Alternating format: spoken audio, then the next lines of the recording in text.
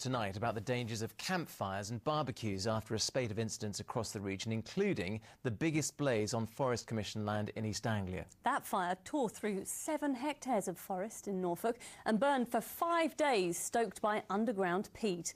Natalie Gray has the story. A campfire and a barbecue, for many the perfect summer outdoor adventure. But when they're not properly extinguished, the consequences can be devastating. 7 hectares of Forestry Commission land at Havingham in Norfolk have been destroyed. 100 firefighters with 20 appliances spent 5 days trying to put the fire out, and all because of this campfire. Very saddened at the devastation, really. It just, everything's dead, sterilised.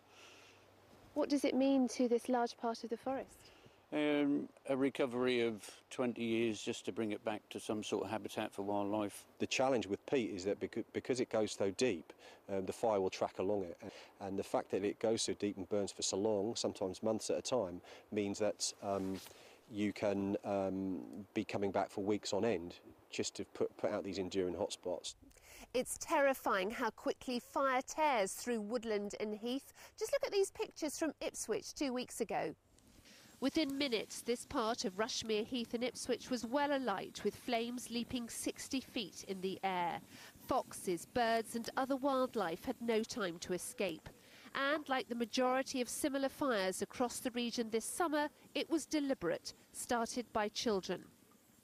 Not that we've yet to see scenes like this from the boiling summer of 1976, when fires raged across our region.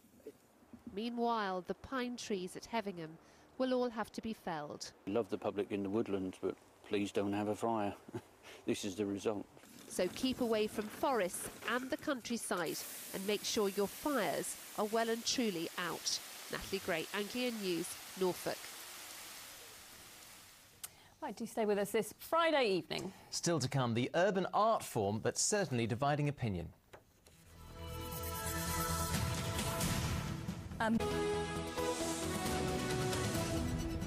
Housing Minister Grant Shapps has announced plans to give villagers the power to create new homes, shops and businesses in their areas. Places like Elsing in Norfolk could benefit from the new programme, which will give people the freedom to approve local developments without a specific application for planning permission.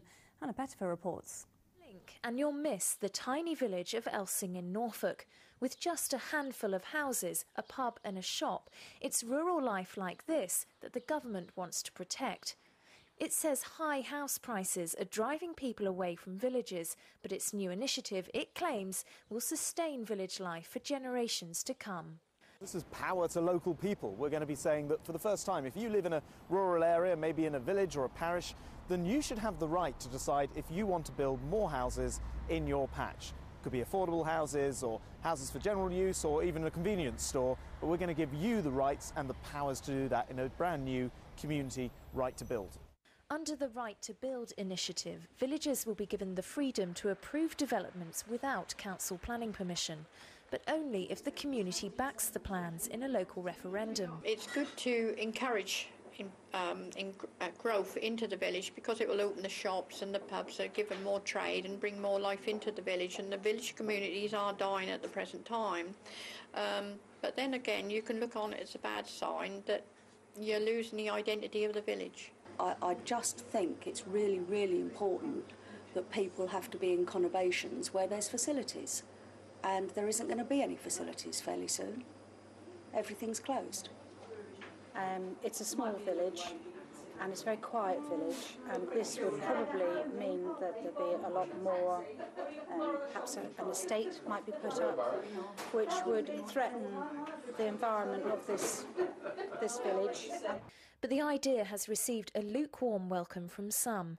The Campaign to Protect Rural England has said a more democratic approach to house building is welcome. However, bypassing the planning process is not the way to deliver it, and any proposals should include proper planning scrutiny. The initiative is part of the Prime Minister's Big Society, giving more power to a local level and leaving small villages like Elsing with big decisions to make. Hannah Pettifer, Anglia News. Ed Miliband was in the region today as part of his bid to become the next leader of the Labour Party. The MP spoke to party members and trade unionists in Cambridge before going on to Norwich and Lowestoft. He said he wanted to talk to as many people as possible. I think that people lost a sense of what Labour stood for and what we believed. And we lost some people over tuition fees, we lost other people over civil liberties, we lost other people over their standards of living. And I think we've got to win all of those people back as a party. That requires really hard thinking, requires real listening, and it requires getting out and talking to members of the public. And that's what I'm here to do today. Hundreds of people attended the funeral service at Norwich Cathedral today for one of the region's best-known broadcasters. Roy Waller worked for BBC Radio Norfolk as a presenter and football commentator. He was 69. After being diagnosed with bowel cancer 5 years ago, he campaigned to make people more aware of the condition. Now, Norfolk Village has been singled out for special praise by a senior official helping to organise the Olympics in 2 years' time. Sir Keith Mills could have picked anywhere in the region to launch the London 2012 Open Weekend for East Anglia. He chose Hethersett, near Norwich, and Donovan Blake has been finding out why. The London 2012 Olympics may come too soon for these school children to compete in, but there's no shortage of excitement at Hethersett Junior near Norwich, with the Games just 2 years away. This is how I do my right hand. The majority of the 240 pupils are involved in sport and leisure, both in and outside school. And whether or not their sport is featured at the Olympics, they're all looking forward to being part of it. It'd be really good, and just to see how they swim and their technique and everything. Running, high jump, long jump, anything like that. Yeah. Not really into swimming. I like watching judo, and I like watching football as well.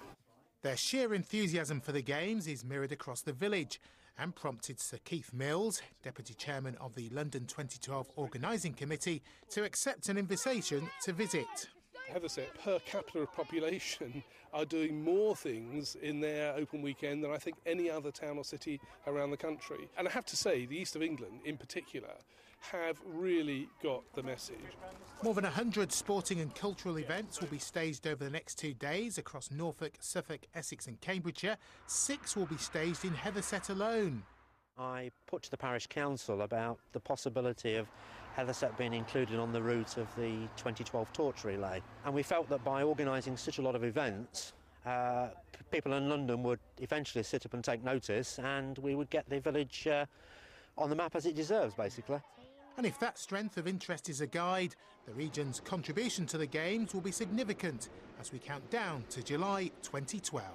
Donovan Blake, Anglia News, Hethersett. Fun day in Hethersett. Now, some of Britain's best touring car drivers have been taking to the track at Snetterton in Norfolk. They've been taking part in a 3-hour testing session ahead of the touring car races in August. Now, the meeting will be Snetterton's biggest car racing event of the season. Drivers from rival teams have been getting used to the twists and turns of the Norfolk track there.